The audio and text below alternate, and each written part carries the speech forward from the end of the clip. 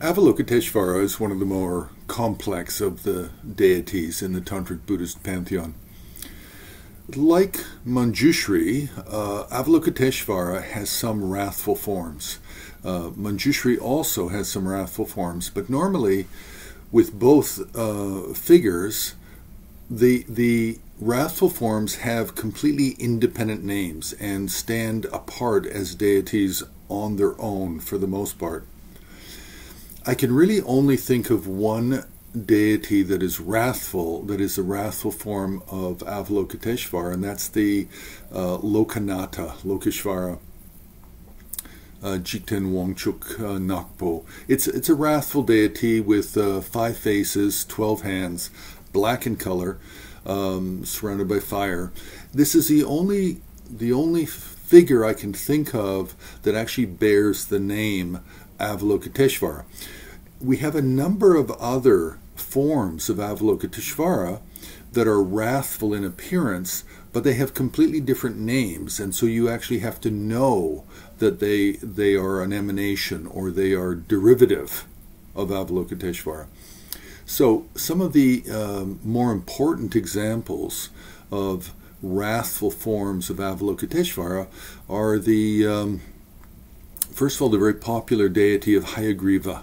Hayagriva is often referred to in early Sanskrit texts as being an attendant of Lokeshvara, an attendant or a servant. But then in other texts, then it's made quite clear that the two are merged, or they are just emanations of the same entity. Another one which is very popular is the 6-armed, one-faced Mahakala. Not all Mahakalas that are 6-armed, but the Mahakala specific to the Shankakagyu tradition that comes out of the 8-chapter Mahakala Tantra.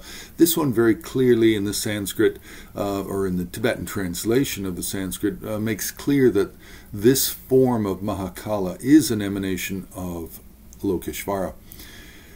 We also have, within the category of wealth deities and within the category of Jambhala, we have white Jambhala, one face, 2-armed, surrounded by 4, possibly 5, I really can't recall, different goddesses.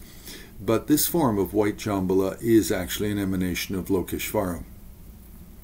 We also have, for sure, the Maharakta, the great red Ganapati with 1 face, 12 arms, that says in the literature that it is actually Avalokiteshvara.